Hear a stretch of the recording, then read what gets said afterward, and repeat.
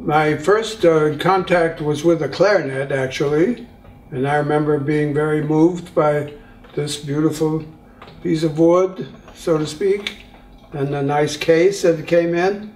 And I started improvising immediately, which is another way of saying fooling around, trying to make a sound. And then I got a first saxophone a year later, a tenor actually, and I loved to see that in this beautiful case and hold it. It was very lovely feeling. I didn't get an alto until a few years later when I was offered a job playing alto, and after I used it, I liked it, and that became my voice. This isn't it, but I still have the first saxophone that I played. First instrument I played was Selmer, 21,000 radio improved, I think they called it, and a little bit out of tune in the upper register.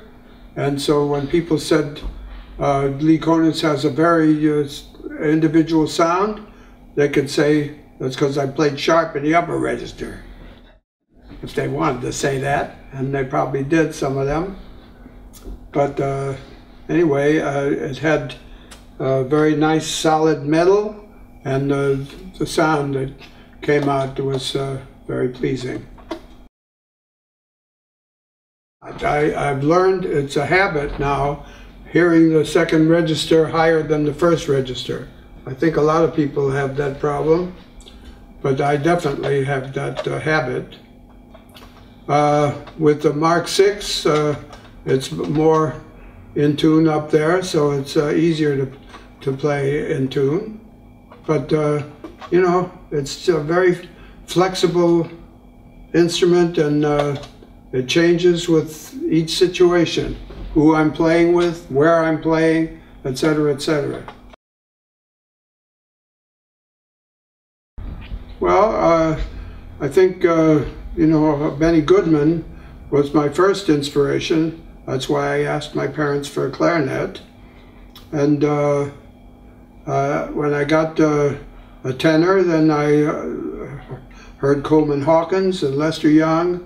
And when I got an alto, I heard Johnny Hodges, Benny Carter, and then later Charlie Parker. Those were the inspirations for me on that instrument.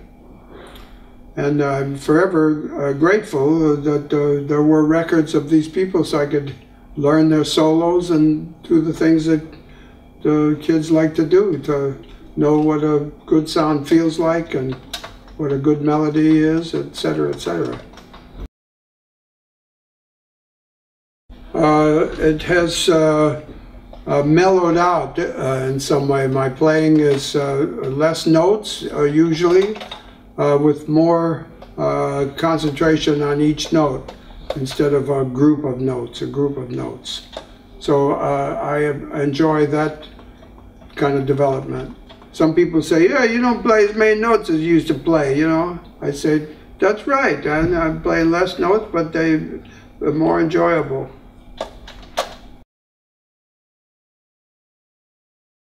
I've always played a Selmer. I tried other horns briefly, but I always came back to the Selmer because it was a good sound for me. The alto sound specifically, but all the different saxophones get a vocal sound. That's the attraction for me. The only trouble is in the soprano, you gotta go up here and sing it. I'm just happy that I've been able to enjoy a good instrument all these years.